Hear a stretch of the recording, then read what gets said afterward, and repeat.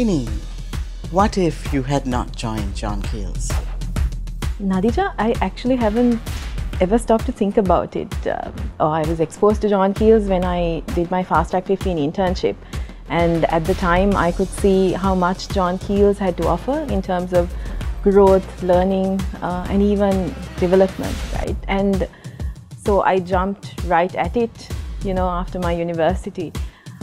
Then I left John Keells to pursue my master's, and I went overseas, but then came back again, because I always believed that John Keells had so much to offer us.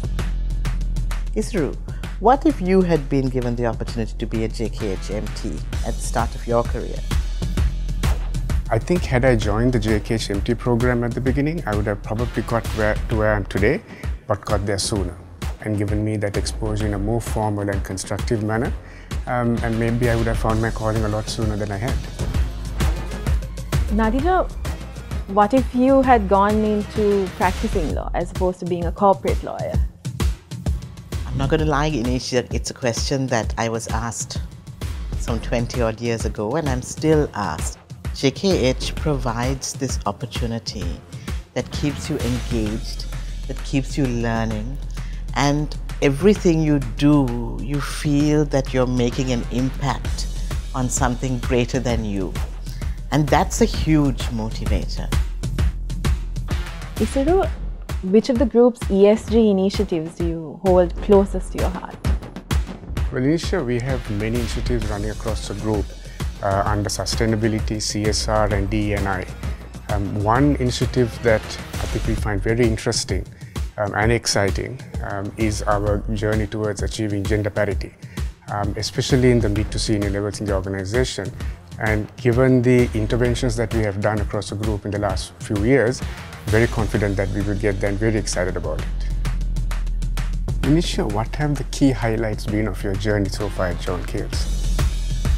I have worked on many of John Keells' landmark financing transactions, which I think have had implications even at a national level. So they are highlights.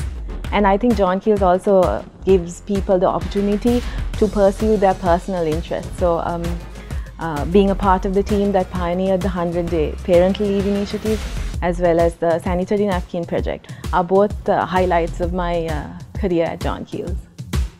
Nadija, as a leader in the group, who is your ideal JKHMT applicant? John Keells is one of these organizations that really values diversity.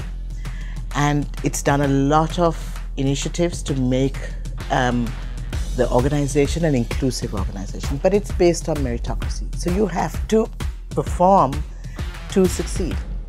So I think anyone can succeed at John Keells because the platform is there. But the characteristics that I would look for are people who are intellectually curious, who enjoy being pushed beyond their personal comfort zones, who are good at pursuing relentless execution, and who want to make a difference in the bigger picture. The world is full of opportunities, and one can contemplate the life's what-ifs. By joining the JKHMT program, you will be able to answer your what-ifs and discover your calling.